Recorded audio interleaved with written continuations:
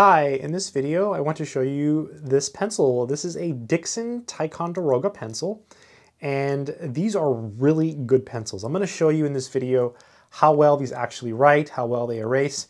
They're pretty good quality. They also sharpen really good. I know a lot of times you get pencils that as you sharpen them, the lead starts to break. That typically doesn't happen with Ticonderoga pencils, which is nice. So it's one of the things I really like about it. Okay, I'm back, and I just want to show you how nice this pencil writes. So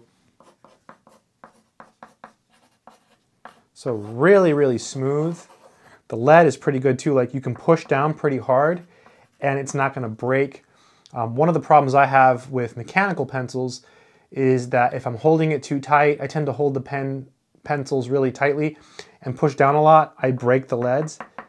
This one, I can do stuff like X plus X. You know, I can do the little ellipses in math, and like,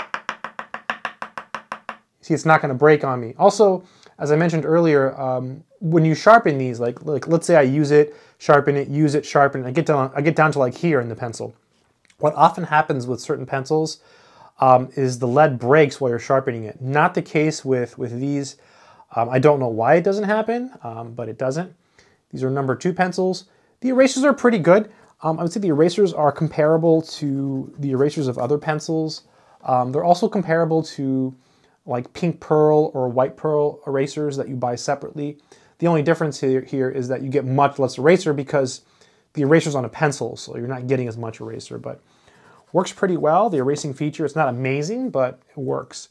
To me, it's how smooth it feels, and the fact that it doesn't break, and the fact that it sharpens well. Those are the 3 things that I like the best about these pencils. So that's why I use these pencils, and they're some of my favorite pencils. I've been using them for years. I recommend it if you're looking for a quality pencil. Good luck.